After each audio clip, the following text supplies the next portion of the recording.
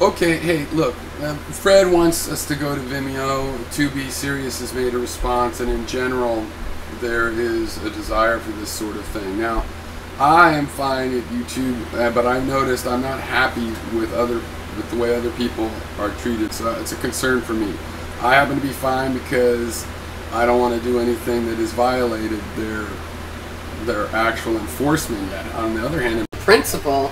but yeah, there's a vulnerability there. On the other hand, I'd like a video site where you can put your videos anywhere. So here's what I'm proposing. I mean, I'm about to work on this kind of thing slowly myself, but if people are interested, and of this software to begin, it'd be very quick. The fact is this: to start your own YouTube now is quite possible with the success of YouTube and other video sharing sites, and of the Flash Media Server, which is a big one, and tens of thousands of dollars. There is a lot of competition. So there's hosting services like the kind you go to directly to make your own website with your own host, or usually a shared hosting plan.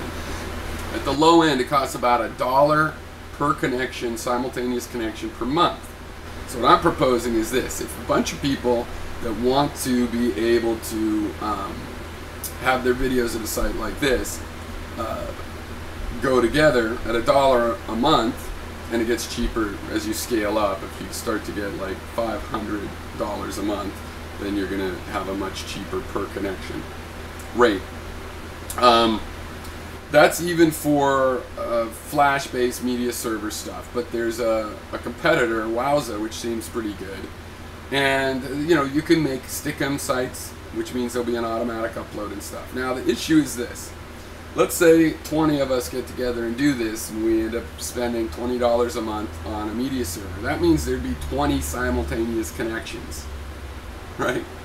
20 simultaneous connections. That means those 20 people could all be online at once, watching each other's video. Anytime a paying person goes on, they'll be able to see the videos at the site. But if you know your video is mentioned on CNN and 1 million people go, there'll just be 20 people will get, you know, if none of the registered users in this co-op are there, and so all of their connections that are dedicated for them that they paid for are free, other people can use them, but only 20, you know, and then people would get rejected. Sorry, you can pay $1 if you want. All right. So this doesn't work for performers, which is great. This stops Cody Weber has no reason to be on a website like this because he wants to fan out. But for people having a conversation, it would work pretty good. We'd always be able to see each other's replies and respond. Other people would be able to get in because, you know, in my experience, it's at least a 10 to 1. It's a very rough factor, but 10 to 1. So, you know, you have a dedicated connection 24 hours a day, but you don't use it 24 hours a day. So statistically, you know, you could probably have 200 people keeping up with all the videos with just 20 simultaneous connections. And if somebody is just an observer and wants to keep up, well, if they pay $1, then they can see them all, you know. So I would propose something like that. We get together, we buy one of these hosts. And then anybody that is in the cooperative is free to, or maybe anybody period, is free to make their own interface to this database. Right? These services already have a player and a recorder and stuff. On the other hand, it's for developers, so you'd have to do work to plug into it, you know, the way, you know, you really want to, and not just be super primitive. But I, as a member of the co-op, will go ahead and make a website. In a week or two, we could have it up and running if we get the video hoster. In fact, I just have a lot of things on my website, and I've been thinking I might as well develop it with YouTube and worry about this later.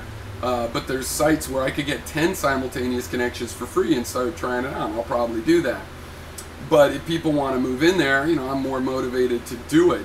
And, you know, frankly, I think there's a benefit of the fact that this is antiviral. As it grew, it would be able to support that kind of traffic. But, you know, basically built as a co-op, I think we could go ahead and have Google ads and stuff, and we define where that money goes back into the servers and legal defense or whatever if it got big enough. And yeah, I think it's doable, and I would like to do it as a co-op. And anybody could have an interface to this database, and I'm going to make one that's designed for structured conversation. If somebody puts up a work of art up there, a little skit, it's going to specifically be to have people comment on what they thought about it. It's not to perform for the audience, it's to get feedback, it's analysis. But the database, I mean, could be used however the paying people want. And as I say, you could use the site without paying, and you know, I have one person paying for a connection, always has a dedicated connection, and is serving about 10 other people who sometimes when they come won't be able to find a connection, you know, because all 20 are used, or, you know, all 20 subscribers are on. But yeah, you know, as it grew, you would take a co-op approach, and it's sort of an open-ended approach, and we wouldn't spend our money on just people filming their family hijinks or trying to get a skit comedy career, though they could take part, but when they did it through my site, it would have to be a structured conversation. But they could have their own site, and if they pay the $1 for the co-op, you know, they could partake in the free speech stuff, I think. And I think $1 is a good amount. I don't want to pay $10 or $20 a month for that. That's ridiculous to me. So I would rather, I think $1 a month is a token amount that will, you know, people that just want to, you know, upload the video of some girl that was dancing on cam, they're not going to want to pay $1 for that. So yeah, I think there's some natural stuff there, and I think if we're going to move to another site, let's just move to our own site and make it a co-op where the principles of supporting the video makers is the priority. You know, that's why wait. We could do it now, and then the only business we're dealing with doesn't live off of advertisement. It lives off of our subscription, and it makes it a lot harder to censor, because you actually have to get the government to do it, because you know, there's no advertiser to pressure your ISP. Only your own advertisers pressure you, or you know, Google won't run your ads. Well, that's no big deal. If we have this co-op $1 model, I think it survives off that. The thing with the ads is we might be able to buy extra connections, and therefore, you know, if somebody has a message that people want to see, we don't have to say, sorry, no more connections at the moment, come back later, which would be nice. So, but the point is, it's sustainable without that. And yeah, so that's what I propose.